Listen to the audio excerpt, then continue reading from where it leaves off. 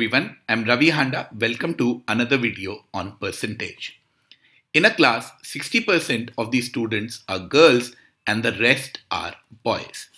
Okay, so let's say that girls are 60x whereas boys are the remaining 40x.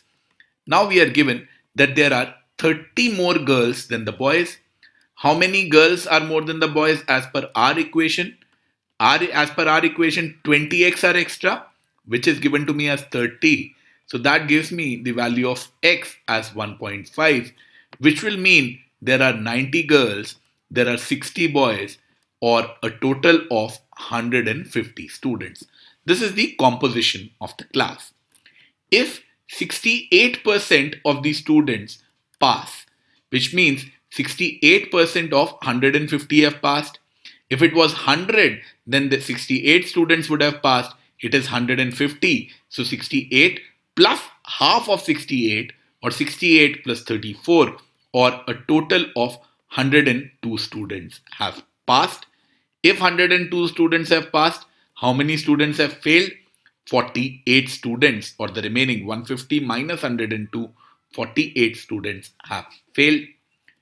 We are given that 30 boys have passed. From 60, 30 boys have passed. That means 30 boys have failed. Now, total passing students is 102, out of which 30 are boys. That means the remaining 72 who have passed are girls. Very similarly, 48 students have failed, out of which 30 are boys. So the remaining 18 must be girls. So 18 girls have actually failed. What am I asked? The percentage of girls who do not pass.